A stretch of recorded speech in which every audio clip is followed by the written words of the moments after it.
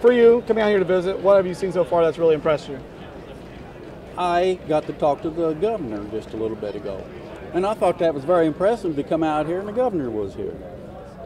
When you look around here and you see all these people out here, what do you think this says about agriculture in Illinois? Well, if it wasn't for agriculture in Illinois, we probably wouldn't be here.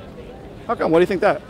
Well, all this good dirt, you know, we got to do something with it. So don't bite the hand that feeds you. In the short time you've been here this morning, what has impressed you the most about this year's Farm Progress Show?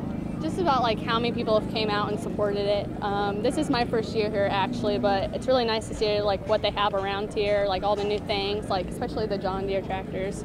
Being your first time here, I mean, is it a little overwhelming to see just how much stuff and how many people are here? No, it's actually really awesome because like so many people care so much about like the agriculture program and all that, and so they come out and support it to see what the new things there are. When you come out here and you look around at the things so far, what has impressed you so far about this year's Progress Show?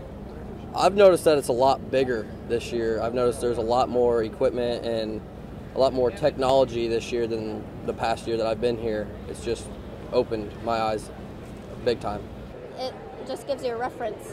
You can say, I did this, and this is why I'm doing this. These people helped us, now it's our turn to help them. The agriculture industry is a growing industry. Even in a setback economy a little bit, there's still a lot of growth to be had.